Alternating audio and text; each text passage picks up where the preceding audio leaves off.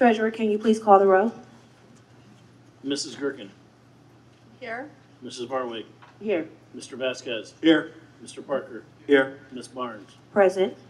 Now, Dr. Duran, can you please recite the mission and vision? Yes, TPS mission is to produce competitive college and career-ready graduates through a rigorous curriculum across all grade levels by implementing new standards with fidelity. Our vision statement is strive to be an A-rated school district whose graduates are college and career-ready. Thank you. Thank you, Dr. Duran. And can you go ahead and continue with the presentations, please? Yes, we're going to turn this over to Ms. Mazur.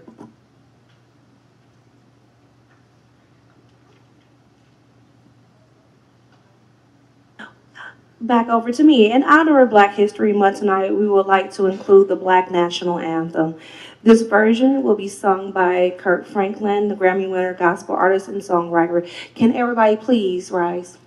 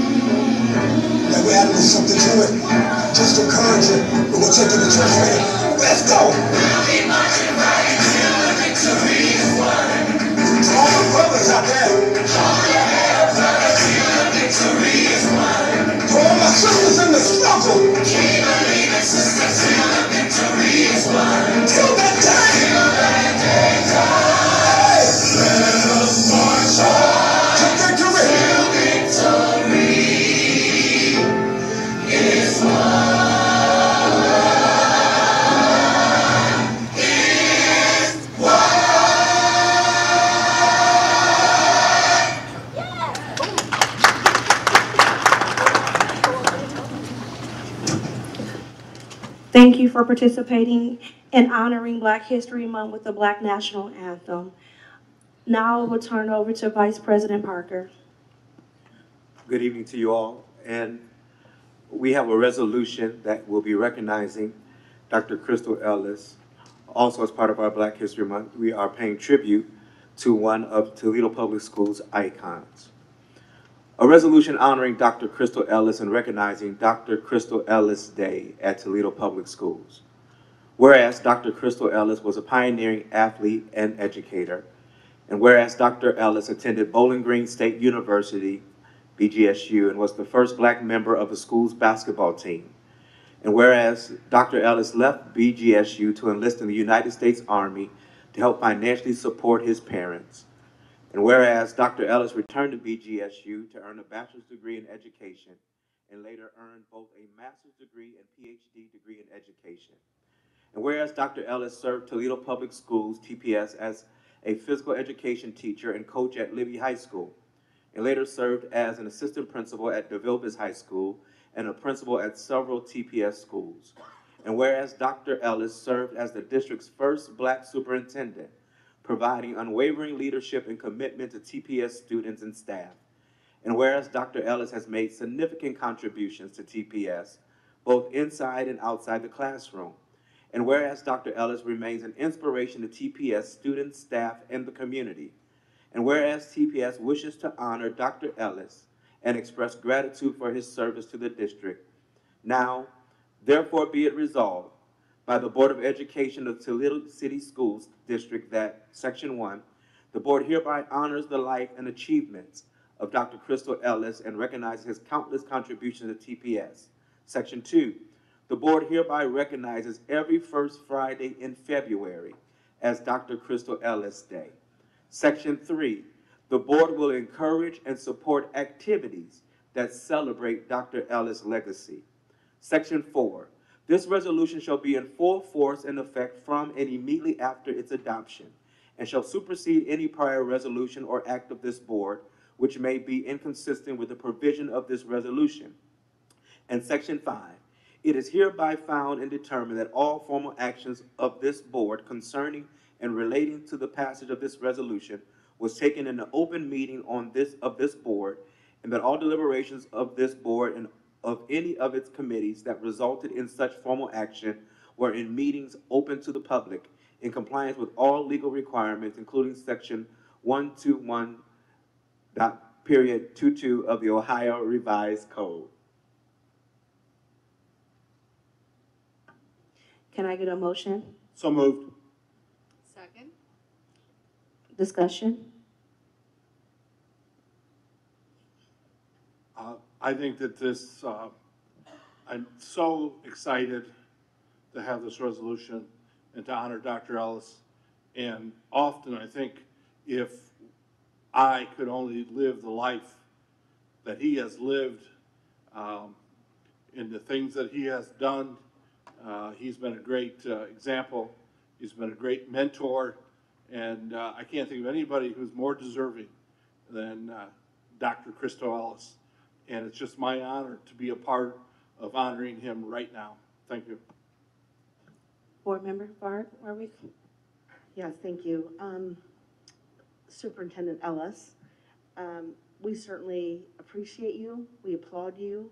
You have set the pathway for future generations. And that I don't think can be duplicated in any way, shape, or form.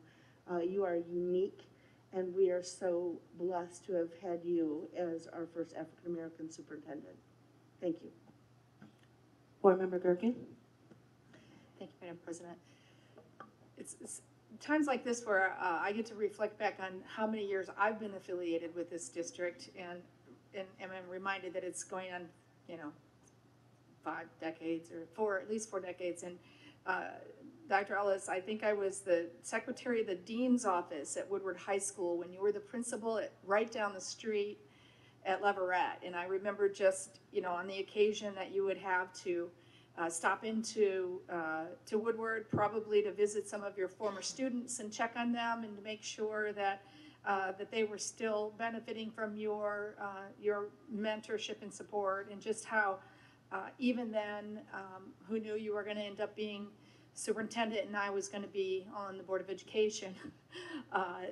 It's really cool to be able to think back and say, I knew you then too. And you continue to serve this district, and I don't know how many years since you've retired, but multiple times a year, your service is brought back to our attention, whether it's with a levy or what it is that you're called to do. So you continue to serve, and we continue to benefit from your passion and commitment to education, and I am very honored to have known you. Vice President Parker? Thank you, Madam President. Dr. Ellis, I just want to say thank you so much for your service and your continual work that you have done and continue to do. I stand in this place because of your life, because of who you are and who you have become. A few months ago, I don't know if you remember, we were in Rite Aid together, and I wanted to sit on the floor at Rite Aid Indian style and just learn from greatness as you were speaking to me. And I took all of that in. Because of who you are, I am who I am. And I thank you for the opportunity just to be who you are. Even now, you're not into accolades and things of such. I spoke to you a while ago, you said, this is not about me. You always make sure that it's about the children. And so we thank you and we celebrate you, and this is an honor to do this resolution, to celebrate your life while you can see and hear it. Dr. Ellis, I am so grateful to have met you. Because of you, we are sitting here, and I'm going to be honest, as a Black school board member, to tell people that I know the first Black superintendent, and to know a history maker, coming from a history maker, I'm just saying, is an honor. And so when Vice President Parker presented this opportunity to celebrate you and give you your roses, it was a no-brainer for our board to say yes. And we are so happy that now we get to share you and celebrate you every year, first Friday in February, and also happy belated birthday. Treasurer, please call the roll. Mrs. Gerken, Yes. Mrs. Barwig, Yes.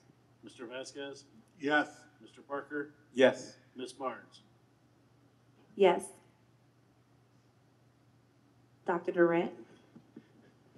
Dr. Ellis, again, I want to say belated happy birthday, 90 years strong. And I put that on that TPS water. So keep drinking that TPS water. But again, in regard to thank you for being a trailblazer in regard to the first African-American superintendent TPS, there would be no Dr. Eugene Sanders without a Dr. Ellis. There would be no Dr. Romulus Durant without a Dr. Ellis.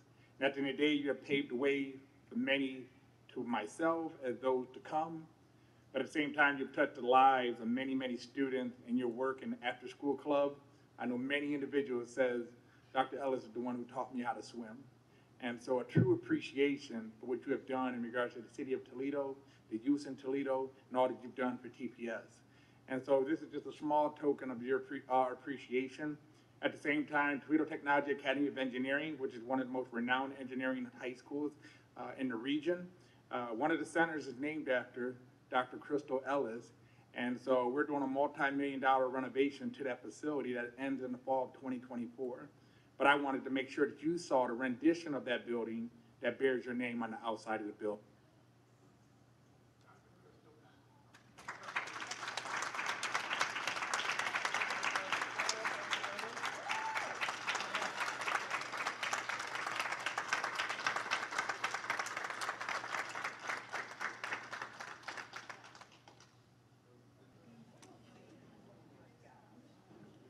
Ms. Mazur, back over to you to continue presentations.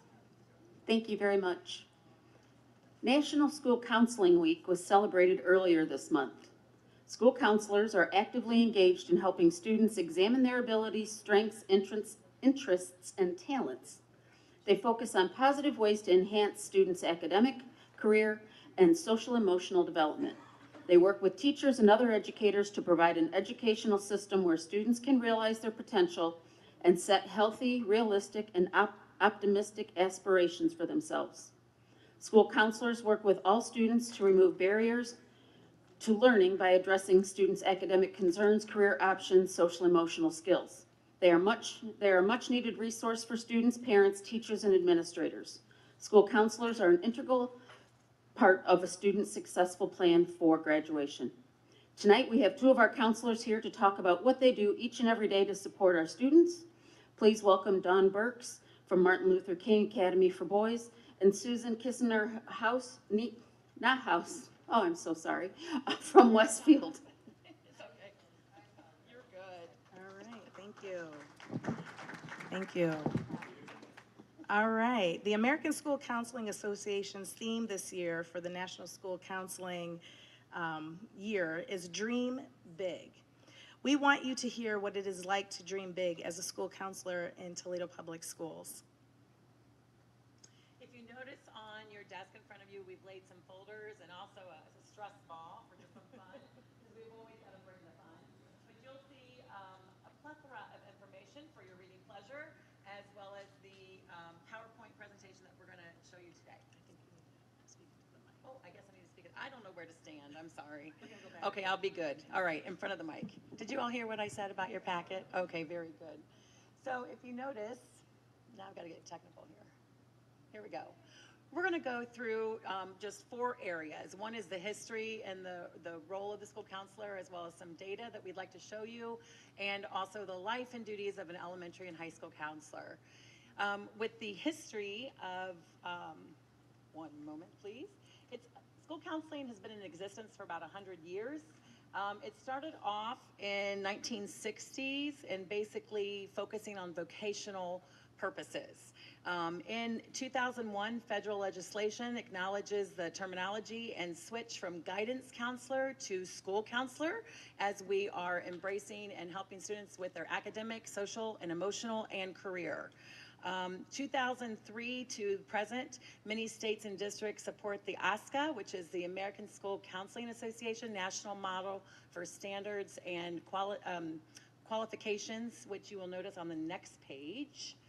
In the role of the school counselor. Oh, we gotta do this too. Here we go. Oh, there we go. I'm sorry, folks.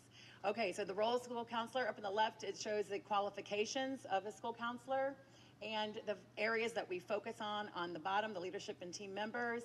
And then what AFSCME actually lays out as the appropriate duties, including and providing these things. In TPS, we're unique because we are called administration. That's not the case in many districts across the state. So it's important that we do focus on what AFSCME outlines as what our duties are and what is deemed as appropriate for school counselors. All right. Next slide, please. All right, school counselors matter. School counselors play an important role in ensuring students have an excellent educational experience. Students of color and students from low-income families benefit from having access to school counselors. The AFSCME recommends that schools maintain a ratio of 250 students per school counselor, and that we spend at least 80% of our time working indirectly and directly with students. We have begun to use SCUDA, which is a pilot program here in TPS that collects data and will support us as we move to data-driven, evidence-based school counseling program. This program is important to determine how and when we are serving our students. The research shows that when you have enough school counselors in a high-poverty school setting, you will see better academic outcomes, improved attendance, fewer disciplinary incidents, and higher graduation rates. Our current data in your folder shows that the group of school counselors using SCUDA are working directly and indirectly with students 52% of the time, and that 27% of our time is spent doing non-school counseling things. A comprehensive school counseling program, kindergarten through 12th grade, focuses on the academic, the social emotional, and the career of each student. Each student starting in 6th grade needs to have a success plan towards graduation, and counselors help to start that and to see that through high school as the counselors in the high school pick that up. I do just want to point out that the social emotional piece is like the most important part, because as in Maslow's hierarchy of need, if you do not meet those basic social and emotional needs, you're not going to be able to rise to that level of academic and career possibilities. So we have seen across the districts that counselors have talked together, and we've all noticed, as well as teachers and our colleagues in schools, that the mental health need has increased greatly just since COVID, and our time is spent with some pretty severe mental issues. All right, so we decided, because you guys got a plethora of information, that we would just do a day in the life of an elementary school counselor. All right, the day begins between 7:20 and 7:30 at Martin Luther King Academy. I take off my coat and unpack my bag as fast as I can before I head to the main entrance area to greet kids. I like to be one of the first faces that the kids see when they walk through the door. By 7:40, I greet each kid good morning by name with a big smile as they walk down to the cafeteria, and in return, I get hugs, smiles, frowns, groans, runny noses, high fives, fist bumps, and so much more. Between 8 and 8:15, I say, let the games begin. By 8:15, a student hasn't already been sent down out of the cafeteria to the office. There is at least one student who has asked multiple times, Miss Burks, can I come with you? Miss Burks, can I take a break? Miss Burks, can I eat lunch with you today?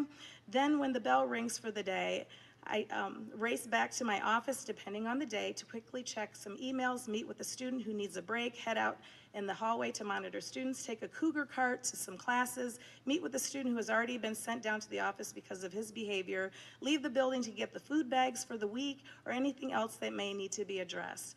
There is no typical day. It is anything but typical and varies drastically depending on the day. Around 9:30, a student has been sent down by his teacher to see me as a check-in, and then I get a phone call from a different teacher stating that student has acted out and needs a break and would like to send them down. I meet with both students individually after I have met with the first student and send him on his way, and then I move on to student number 2. While meeting with the second student, who is upset because another student in his class called him out of his name, such as boo-boo, I receive a phone call from the secretary saying there is a parent on the phone who has concerns and needs to speak with me immediately. I know I've planned to go into the classroom at 9:45 to do my lesson on bullying awareness, so I speak to the student briefly and ask him what he should do when a student is not being kind. We briefly walk through what that looks like and making better choices. I take the phone call while the student begins to play with my slinky, stress ball, and various other items in my office. While on the phone, the student in my office who doesn't want to leave because they are having way too much fun with the fidgets and toys in my office, I have to stop the parent mid-sentence to say to the student, "All right, it's time for you to go back to class." On the walkie-talkie, I hear the lead teacher ask who can take one of their students down the elevator because they are on crutches, and then someone gets on and offers to help. Then someone else gets on to share that there is an issue in the kindergarten class and someone needs to come and get the student. I apologize to the parent about the distractions and continue to listen to their concerns. A cup of coffee would be great at this point. However, I really need to get off the phone so I can make it to the classroom I'm supposed to be at 9:45. Finally, I get off the phone. It is now 10 o'clock. So I rush upstairs to the 6th grade class. I look at my Apple Watch, knowing I'm going to get my steps in today. On the way to the 6th grade class, I encounter a 2nd grade student who is wandering the halls, upset and crying. I stopped to console him and decided it's best to take him to the office myself, knowing that if I don't, he may not make it to the office on his own. I take him to my office and call up to the 6th grade teacher and apologize and say, "Sorry, I'm running behind." She says, "No problem. I know how it is in the life of a school counselor. Take your time and we can always reschedule." I say thank you, and as I hang up the phone, I sigh, turn back around to the student in my office who is still crying and know that the day has just begun for me as a school counselor. I shared this short and brief scenario, I know it sounded long, of what it may look like for a portion of a day in the life of an elementary school counselor. Each day is different. However, the impact we have on students' lives is vital to a child's development in all areas of their educational experience with academics, social emotional well-being, and career opportunities. I thought it would share a snapshot of what it's like at Westfield. I arrived to school greeted by a student or two before I even get out of my car. They're offering to help me with anything that I have lugging into the building, which is always a welcome sight. As they help me unload my car and we walk in, I see 3 students that come running up and ask if they can spend some time with me that day, so I take a mental note. We go to my office, unload everything, and then I come back down to the lobby to also greet, as Dawn stated, to my students and that I'm one of the first faces that they see. I notice that someone is struggling, and I intervene with that student and invite to take them to my office. We go up, I ask them if they'd like a granola bar, a bottle of water, and spend some time with them.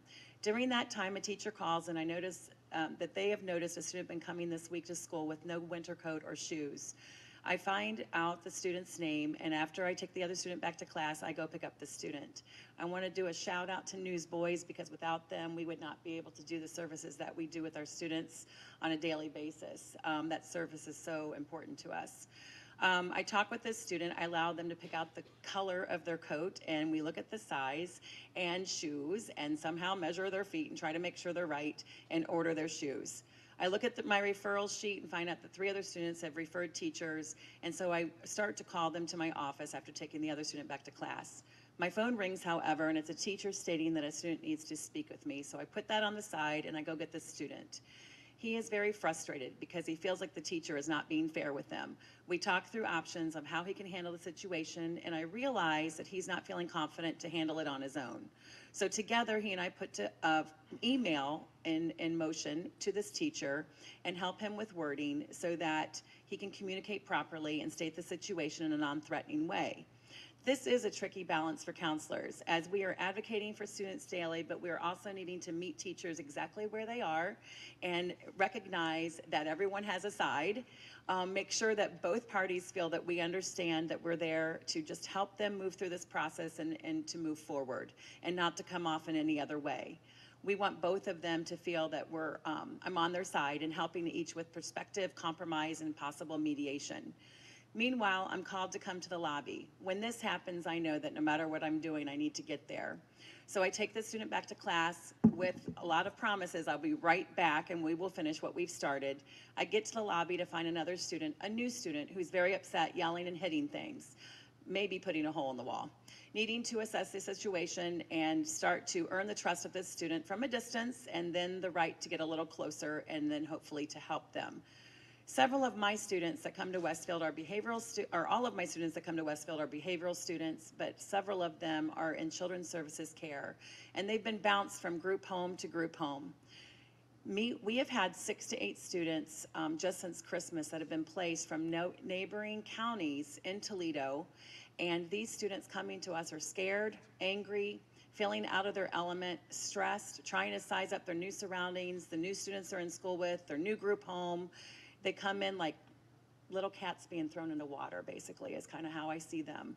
So after I spend 30 minutes, and I've earned the right to spend some time with this student, we work through and get to a better mindset. I pass a colleague as I'm taking this student back to class, and they ask if I got their email. It's at that point that it's 10 o'clock and I've not even had a chance to open my email. I pop my head into where that first student was to say, I've not forgotten you, but I actually have to go to a health class and I'll be back, I promise. At that time, another student asked if they can come see me. I tell them I'll see them, and I go to do a thorough lesson on sexual harassment and deal with inappropriate questions during the lesson and sometimes appropriate questions and some inappropriate questions and field those, and then get back to my office to hopefully take a bathroom break or maybe just a drink of water. On the way up to my office, I realize I cannot leave this kid hanging any longer, so I head straight to get them. At that point, my phone rings as we enter my office, and it is an apartment complex where I've helped one of my students who was left in 10th grade to go through the LMHA process and then spearhead furnishing for his apartment. And they are letting me know that they've sent several emails with no response, and how important it is that I make sure to let him know to check his email, because LMHA is coming to do an inspection and they need to make sure everything's in order. This is just a snapshot of a typical morning. We never know what we're going to get when we walk in the building. We can have our best laid plans and they all get hijacked for more important issues. We're not saying these things for you to feel sorry for us. We actually love our jobs, and we must be thrill seekers, but we love it. We are saying this because the role of a school counselor is very important to not only that social, emotional, academic, and career possibilities for each student, and we believe very much in helping them to achieve their highest potential. TPS proud. I'd like to introduce quickly Jamie Brown, who we have just a few seconds of an interview. She was just recently interviewed by WTOL. They actually misread her name or something and called her Mrs. Smith, but her name is Jamie Brown. And so we have just a moment of that interview to share with you. And she's present here today. Try to be so positive. Absolutely. We're not here to learn everyone's business. We're not here to, dish the dirt on everybody, but we're here to support them. We're give them coping skills, life skills, and really just teach them how to be kind humans and just get along with each other. But Smith says social media and other factors has led. All right, we'll move on to the last one. Last slide.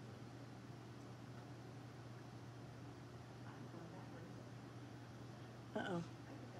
Yeah.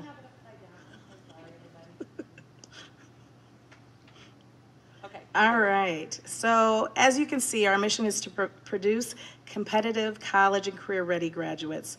The school counselor plays a big role in accomplishing this. And our goal is for our students to dream big. So as we have gone through National School Counseling Week, that is what our mission has been. And we continue to do that here in Toledo Public Schools. So thank you so much for your time. I know we went way over, so we appreciate that. So thank you for giving us the floor. Thank you.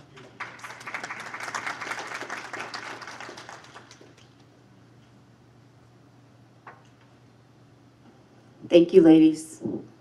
And we have one retiree with us tonight, and that is Sandra Orth, literacy instructional coach. She will be retiring from Toledo Public Schools with 34 years of service.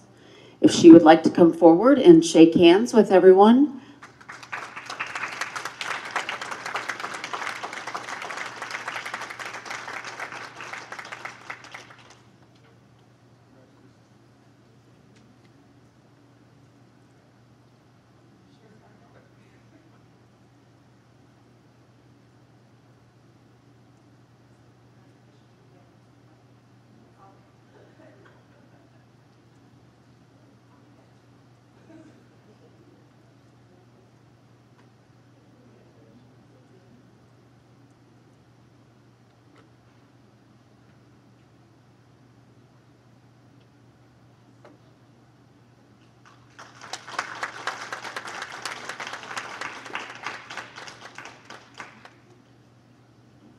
I just want to let you know you missed half the horseshoe. You got to go over there too. You're getting steps in today.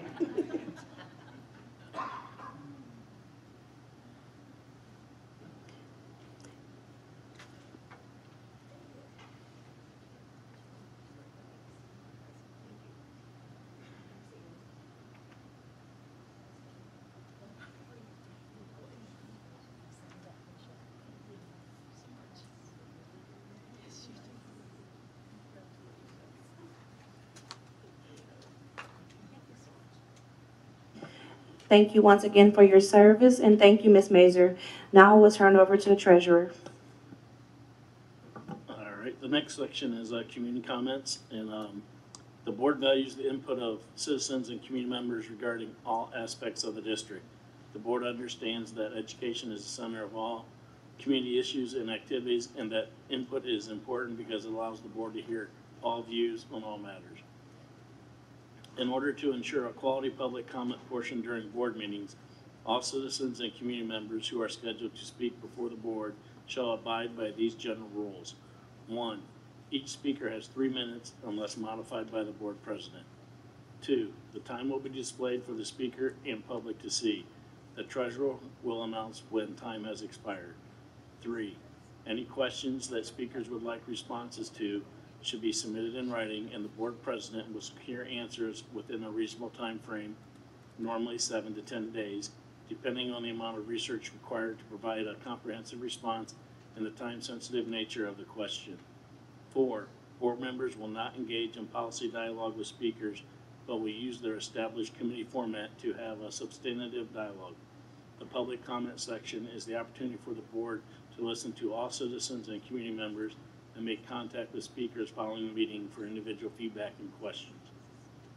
The general guidelines are established as a way to provide the maximum opportunity for the board members to listen to citizens and community members and provide an organized and structured procedure for feedback that will help our students and families.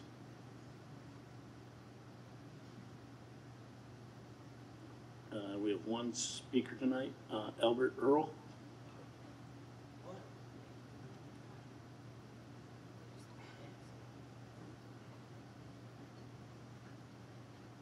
Good evening, everyone. I would like to start simply by saying that I've heard that you guys are about to have a levy.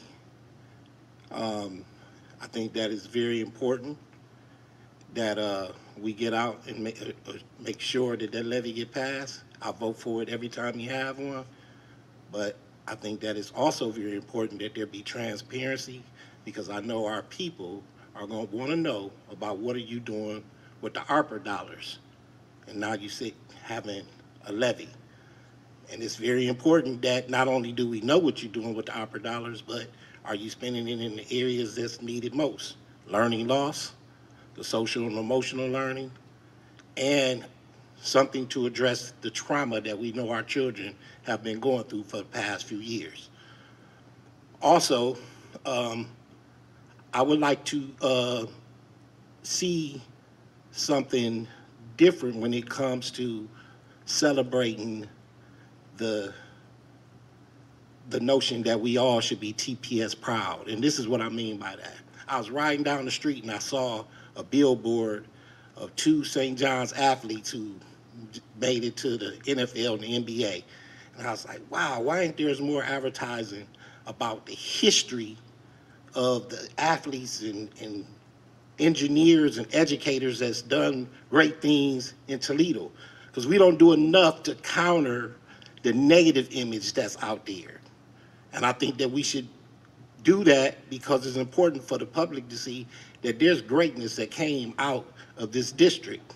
For example, there was a story on ESPN about Mrs. Stringer, the coach, Vivian Stringer, who took her HBCU school to the very first inaugural Final Four, women's Final Four in 1982. Why is that connected to Toledo? Because we had 2 Libby Cowgirls playing in that game.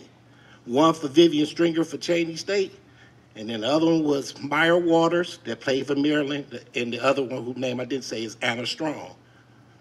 That should have been a Black history moment for not only Toledo, but for TPS. We need to advertise what the greatness that come out of this district. Finally, I had a lot more to say, but I wouldn't dare come up here and not acknowledge my principal from Rogers, Mr. Ellis, who not only was a principal and became superintendent, but he was a father figure for many of us while we were in the school, even though most of us at that time had fathers in the home.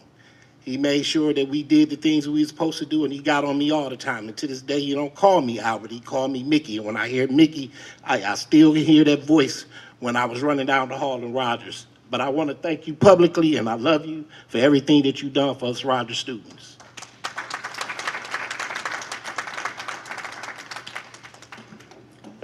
Thank you, Mr. Earl.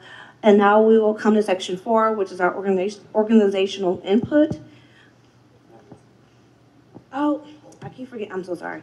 So we will actually be doing an amendment to our agenda. We will be moving up a discussion item that is very important and need much attention. And Board Member Gerken will be reading a resolution opposing Senate Bill 1. Thank you, Madam President. Let me just say, here we go again. This is the resolution opposing Senate Bill 1. Whereas the Board of Education of the Toledo City School District, the board believes that public education should be overseen by a nonpartisan and non-political Department of Education, and that the public education system should be accountable to the citizens and communities it serves. And whereas local elected officials are in the best position to determine the scope and nature of education in their school districts, and whereas Ohio Senate Bill 1 strips the Ohio State Board of Education of significant educational responsibility and deprives students and families of a public education system that is accountable to local representatives, and whereas Senate Bill 1 dramatically shifts oversight of public education from the duly elected members of the State Board of Education to the political and partisan executive branch of Ohio's government.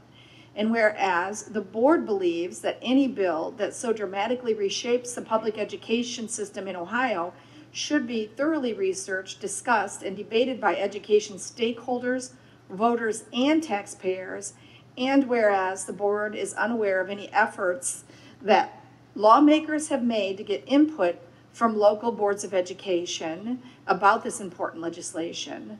Now, therefore, be it resolved by the Board of Education of the Toledo City School District that the board opposes Senate Bill 1 and urges lawmakers to vote against this legislation. The board believes that focus should be placed on making needed improvements to the Ohio Department of Education rather than allowing the General Assembly to unilaterally dismantle the public education system in Ohio. Before the General Assembly is permitted to undemocratically strip the authority of duly elected officials of the State Board of Education, the General Assembly should take the time to gather meaningful input, perform necessary research, engage in sincere dialogue, and allow for honest and open conversation with the citizens of Ohio to identify and evaluate proposed changes to Ohio's public education system. Number 4, this resolution shall be in full force and effect from and immediately after its adoption and shall supersede any prior resolution or act of this board which may be inconsistent or duplicative with the provisions of this resolution. And it is hereby found and determined that all formal actions of this board concerning and relating to the passage of this resolution were taken in an open meeting of this board, and that all deliberations of this board and of any of its committees that resulted in such formal action were in meetings open to the public in compliance with all legal requirements, including section 1 to 1.22 of the Ohio Revised Code. Thank you, Board Member Gerken. May I get a motion? So moved. Second. Discussion. Well, Madam President, I think that resolution says it all. I think it begins with this Senate bill taking away the oversight of elected officials and giving it to a department, government that can be partisan. It doesn't matter what party it is, but it is taking it away from elected officials. I think it's just the beginning of what's going to happen. I think it demonstrates a philosophy, an ideology that's definitely going in the wrong direction. I think that education and the oversight of education needs to be left in the hands of the people who were elected to represent public schools. Board Member Varwig. Thank you, Madam President. While we're certainly voting no on this one, there were 11 members that are elected. Yeah, I'll be voting yes on this, I'm sorry. I am not feeling well tonight. This is why we moved everything up so I can leave right after this. 11 members elected by the voters on the State Board of Education, and that is critical when we think about democracy, is being able to vote for our elected officials, and they are held accountable to the public. This is pure government overreach by the governor's office. There are 29 House and Senate bills just dedicated to education right now and counting. 29, right out the gate. And at the end of the day, it's to decimate public education as we know it. We all know it's there. We all see what's happening.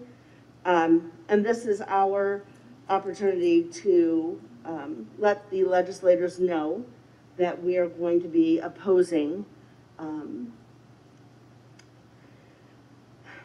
all of what they want to do to public education, because it's not pretty. And what we need the public to stand up, speak out, make phone calls, bring testimony, write letters, send text messages. I don't care what you have to do to connect with your legislators, but you need to do it, and do it now. This is a dire situation for public education. Thank you. Board Member Gerken. Thank you, Madam President.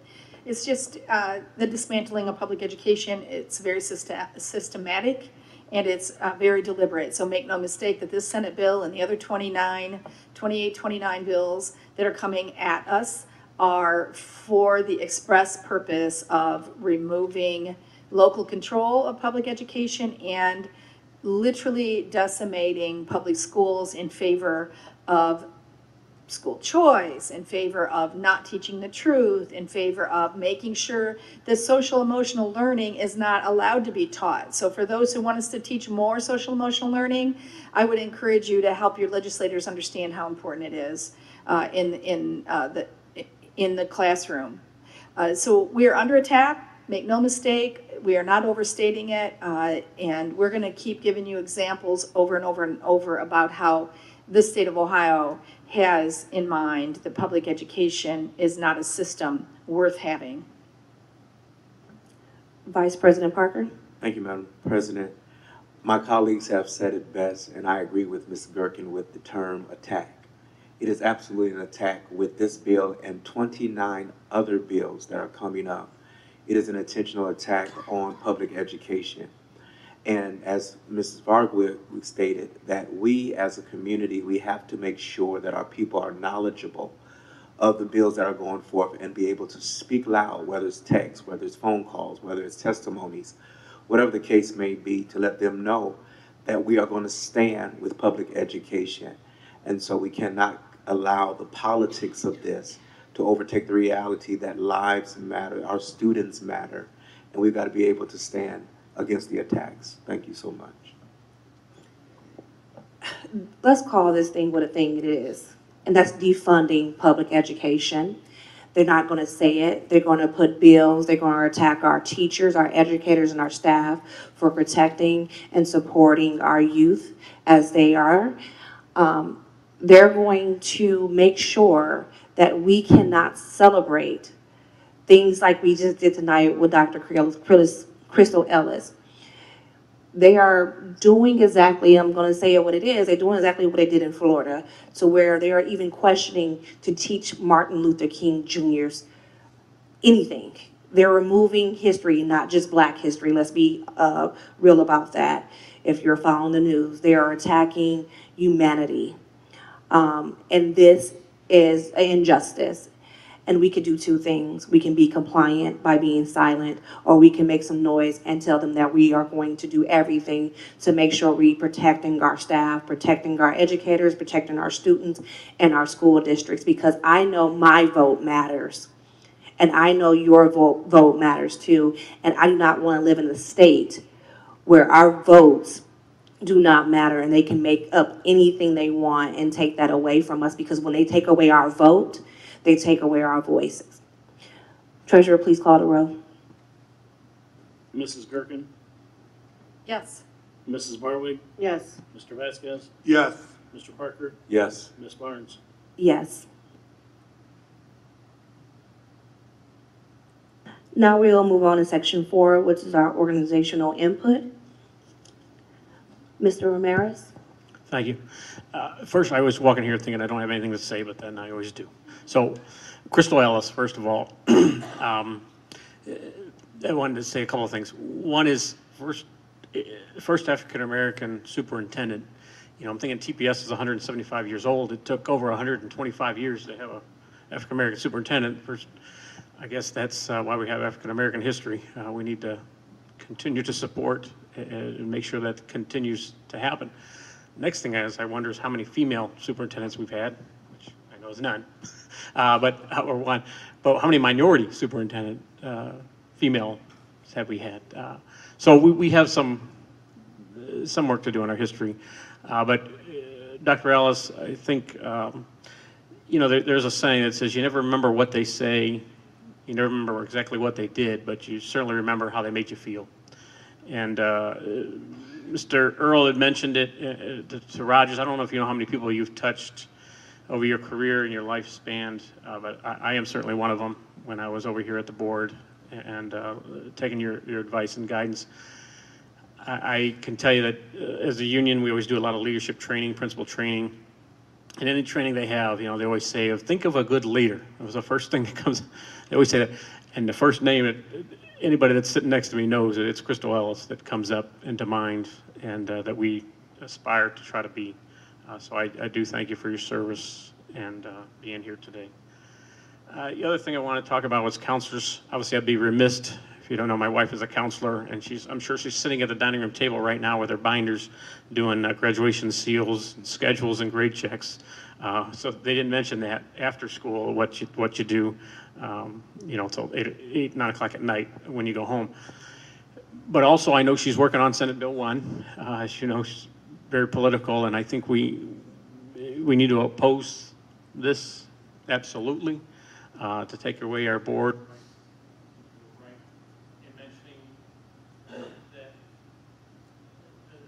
We know what the goal is here, and it is, you know, not in favor of minority and urban districts. Our kids that we serve. It is turning away our history. So I do stand up for those things. Thank you, Mr. Ramirez. We're going to go ahead in section 5, which is comments by the board. Board Member Vasquez. Madam President, I don't have any more comments. I think that we commented on things I want to comment on. Board Member Gerken. I do just want to add one thing to this, this discussion about the resolution that is taking away our ability to have an elected state board of education that makes any difference. And it's not because we've had any particular love for the current makeup of the state board of education. I just want to say that we've been up here doing resolutions against their proposals, right? But there's a different answer. You don't just make that board defunct. You make sure you get appropriate people elected to that board, which we were able to do just recently by adding a voice from Toledo to the State Board of Education representing our particular region. So it's not because we think that they're always doing the right thing either. It's because we can't answer that with making them irrelevant. They are the elected officials, and if we want them to be different elected officials, we know what we need to do, just like we need different elected officials at the State House, obviously. So you know, the State Board of Education may not always be in any particular moment looking out for the urban schools, but we still have the ability to elect them, and we want to make sure we're preserving the ability to elect them at any given time. And that's what our opposition to this bill is more about. Vice President Parker. Thank you, Madam President. I don't have any further comments. Mrs. Gerken, that was powerful. Thank you for that. Well, I want to say happy Black History Year, because we should celebrate Black History 365, not just for a month, because we have so much to pack in. And if you know your history, you do your history. I'm not going to be a history lesson person. And I want to uplift the board's action of opposing Senate Bill 1, because it's all intertwined. When we're talking about the attack on, they want to call it CRT, it's not.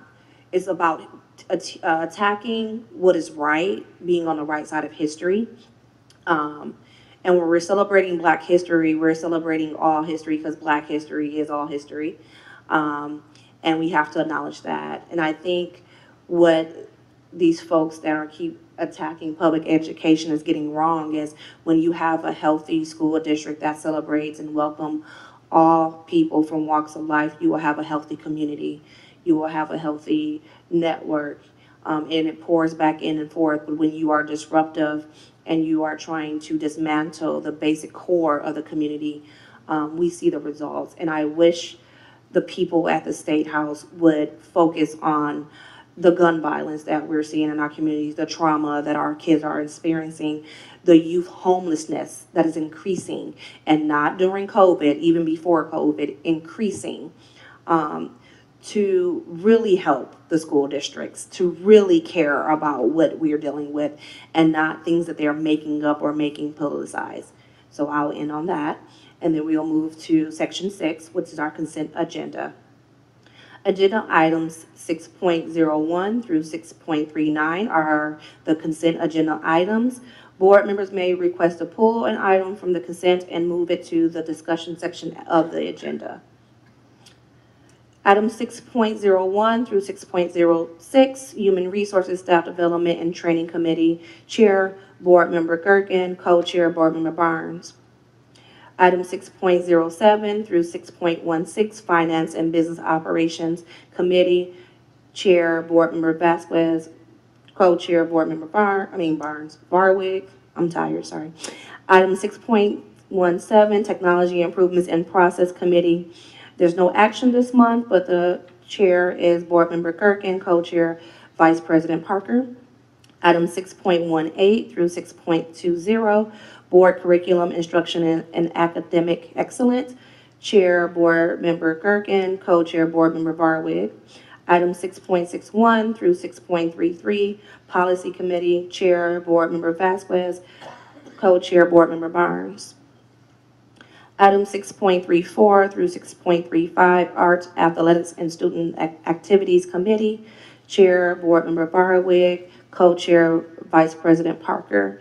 Item 6.36 through 6.37, Family and Community Engagement Committee. Chair, Board Member Vasquez. Co-Chair, Vice President Parker. Item 6.38 through 6.39, approval of board minutes. May I get a motion to approve? So moved. Second. Treasurer, please call the roll. Usually we don't have discussion on the consent agenda, but I know that there are people in the audience here for a particular piece of our consent agenda, and I didn't want you to think that we, aren't paying close attention, but we bring everything to in one vote, and rather than pulling anything for discussion, I just wanted to give a shout out for the folks here that are really excited about the lease that we're providing for the that we've approved negotiations for the Libby property that's in actually your agenda from the Business and Operations Committee. So I just wanted to say thanks for coming and hanging out for our board meeting, and we're happy to be helping you move that project forward. And it is in the consent agenda. We are voting on it all with one vote here today. Thank you, Board Member Gerken. Treasurer, please call the roll. Mrs. Gerken, Yes. Mr. Vasquez, Yes. Mr. Parker, Yes. Ms. Barnes. Yes. Section 7 of the agenda consists of reports and minutes from this month's committee meetings and are here for the information and reference. No action is required, so we can proceed to Section 8 of the agenda. Section 9 now, which is Section 9 is walk-ins. Are there any walk-ins this evening? And then we can go ahead and proceed. Early childhood has a... Oh, I'm sorry, please. Sorry. I read an email. No, that's good. Keep reading emails. That's good. So there's no walk-ins in Section 9. So we're going to go ahead in Section 10, which is early childhood education action items. I'm going to turn it over to Vice President Parker.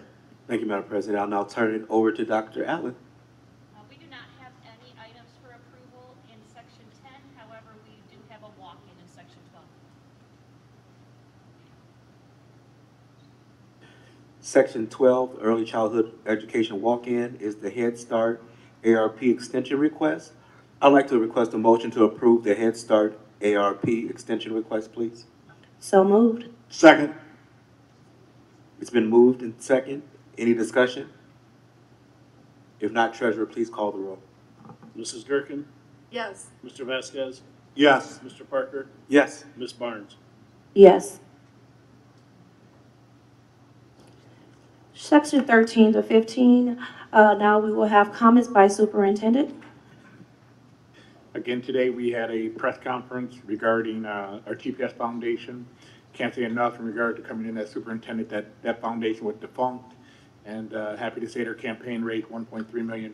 So we're excited to see that as a financial arm to the district. Again, we got our Rogers girl playing tonight, as well as Start boys. So good luck for them, for the district. And again, thank you for TPS Proud, and Dr. Ellis, good to see you again. Treasurer. Okay. I have 2 items tonight. They're in the handout in front of you. I'm just going to summarize them. The first one is the effects of House Bill 1 that will occur to the district if it goes through as currently as it's been proposed. The first proposal is they would like to go to a standardized income tax. And by doing that, it would cost the state $2 billion. So their revenues would be decreased by $2 billion. So we all know what that means is now they have to figure out how they're going to pay for it. So the first part of how they're going to pay it is they want to eliminate the 10% rollback on property taxes. So if we would stop right there, every parcel or every resident paying taxes, property taxes, would receive a 10% increase in their taxes. However, the state decided that that would not be very good probably for their re-elections. So they have proposed reducing the assessed value from 35% to 31.5%. 10% of 35 is 3.5, subtracted, it's 31.5%. So that would, in theory, reduce property taxes down. In theory, then it should be a net zero. However, they are discussing this in Columbus today, and I've not heard how the discussions are going. They have not taken into effect House Bill 920. So if House Bill 920 is followed, there's one outcome. If it's not followed, there's a different outcome. But in general, what happens if 920 is possible, then we will lose $13 million. If they do not use House Bill 920, then all taxpayers will see a tax increase. And in here, it's not highlighted, but it's in number 10. It says, in essence, House Bill 920 would undo the intended effect of the assessment percentage reduction. So in my mind, that's telling me that they will choose to have the state and local governments, school districts, lose the funding so that the taxpayer stays at net zero. It's not been through, it's just been introduced. I don't really think they understand the total ramifications of the bill, and all the tax analysts and so forth, we're meeting with them today to go over all the issues. So we'll keep you updated on that. And then on the last page, the governor announced his budget back in February there. We are towards the bottom, but under his proposal, we would see an increase from 197 million to 200 million next year, and then an additional 2.8 million in 25. And there's also funding for school resource officers of $3.5 million. So over the biennium budget, they're saying it'd be roughly $9.6 million. So we could go into great detail into this, but I don't want to bore you guys with all that. So if you have any questions, just reach out and we'll go over it. Thank you, Ryan.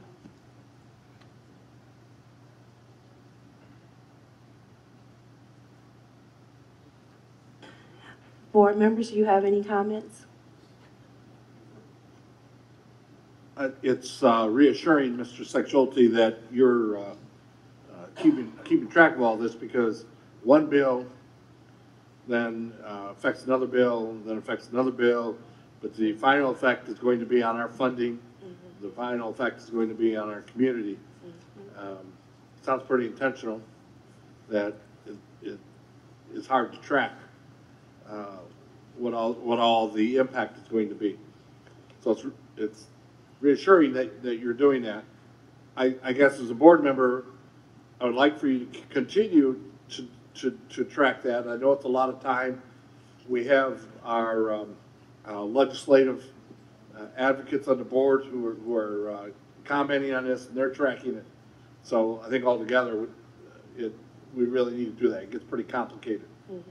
So I guess I'm asking that you continue to do that. You be very vigilant about doing it, and that you give us continuous updates about how that's all going to affect all of our funding and everything that's going on regarding that. It gets complicated. I appreciate you walking us through all of that. You're going to have to continue to do that so that we make sure that we understand all of that. Thank you. That's all.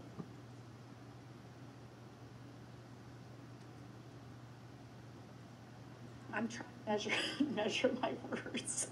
I don't know if I can do it. So they're going to get us coming or going, one or the other, basically. And so if they lower the valuation, it not only affects our ability to collect our local share, but everybody else who relies on property tax to collect their local share, but it keeps them out of trouble with the taxpayer. So that's one way they will get us, or they'll get us by just saying, oops, we're down a couple billion, so you just get less. And one other side effect of that is that the amount a levy, 1 mil levy would produce will go down. So we'll have to ask for additional millage to get back where we were even. I'm going to make this comment, and then I'm going to say that this will be to take the place of my last comments by the board. But it might be time, Dr. Durant, for us to look at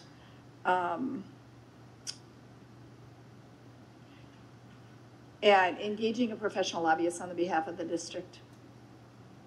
Not only for this, but the 29 other House bills. And I know we have some shared stake in some lobbyists through a couple of different organizations, and presumably through all of our professional associations, whether it's the Superintendent's Association, School Board Association. I can remember a time where we did have our own advocate, our own lobbyist, and I think that we're swimming upstream, and I think it's time to really take a more close look at how we can do more on behalf of our own interests going forward. So I'd like to hear a little bit more about how we might approach that going forward.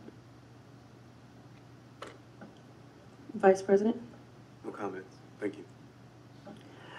I just want to say, if you are not registered to vote, get registered to vote.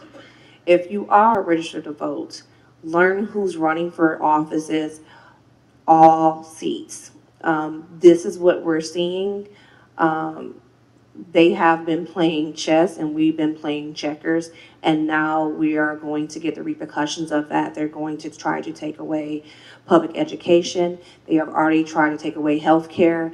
And if you don't believe me, look at other states that are literally losing hospitals, losing school districts, mental health facilities. They are moving to make sure that they make America back to the good old days. And if you don't understand what that means, if you are not a cisgender, heterosexual, white, Christian, rich male with no disabilities, that means you're not included in that fight. And so this is important to get yourself registered to vote, learn who is running, and make sure you vote. In your primary election and your general election, because when we sleep, they take action. With that, I would like to make a motion to adjourn. So moved. Oh, we're not. Thank you everyone for attending. Have a good night and drive safely.